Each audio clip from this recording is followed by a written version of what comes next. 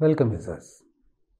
In this content, you are going to learn the total percentage calculation for the frequencies observed in your research data. In the previous e-contents, I have explained how to perform the row percentage and the column percentage for the data. In this content, the total percentage has been performed using OpenOffice Spreadsheet. You are watching the OpenOffice Spreadsheet version. You are observing the sample data on the screen. Now I copy the frequencies and paste it in some other location.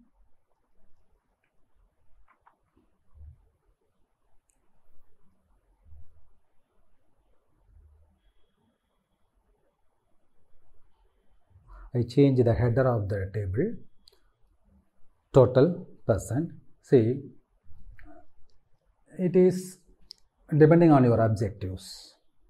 As I said in my previous content, your objectives may let you to perform the row percent, column percent and total percentage. Including these three percentages in the cross tabulation may give a confusion to the readers. So you must be very careful when you draft the interpretation for row percent and column percent, total percent. If you are not clear in your interpretation, definitely the readers will be confused. See how the total percentage can be performed. The cells need to be edited and the formula I have entered to perform the total percentage calculation. Each and every cell, the formula needs to be entered carefully. If you miss the cell calculation, it will give the wrong output.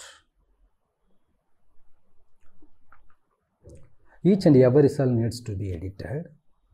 Like as a row percentage, you cannot drag all the items. If you drag, see in the female level, if you drag, it will show the error part.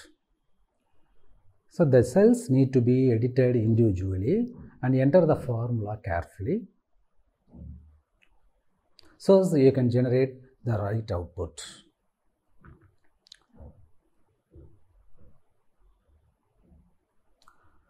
The male and female circulation section visits across the device have been performed. I am performing the final column.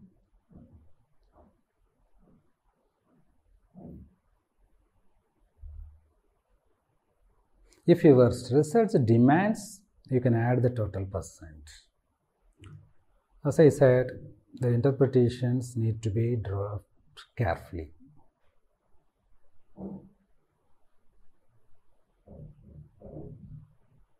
See, the calculation for total percentage is done. You can check it with some other applications, or else you can use the calculator and you can randomly check the output. It is must. Suppose if you have committed any errors in the formulas, we can fix it. See, I have transferred the data into the documents. As you know, the research drafting needs attractive designs. The tables need to be structured in an attractive manner. It is one of the factors which give more quality to your research. It's one of the ingredients. The font, color, particularly the back color and fore color. So in case if you have included the color settings in your document, everything needs to be structured. Better try to maintain the uniformity. Whatever the color appear in one table for one variable can be applied to all the rest of the tables. See, watch the tables. The gender I have used one color and the days I have applied another color. Somewhat we are trying to differentiate the variables. The dependent and control variables need to be differentiated. The spreadsheet provides you the feature to edit the data itself. You need not go back to the spreadsheet. Within the document, you can edit, you can change the colors, you can set the fonts. See, I have changed the color format into black and white. The font size and the style also can be fixed.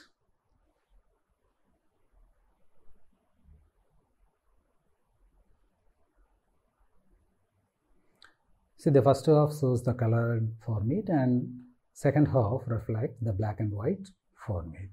In this way, you can structure your table.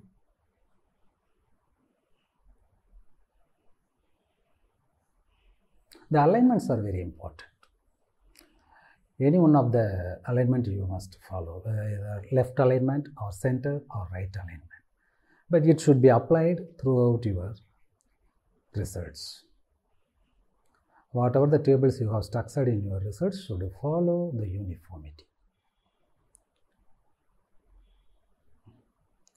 Hope this would be helpful to you. Don't forget, practice makes you the best. Wish you all the best.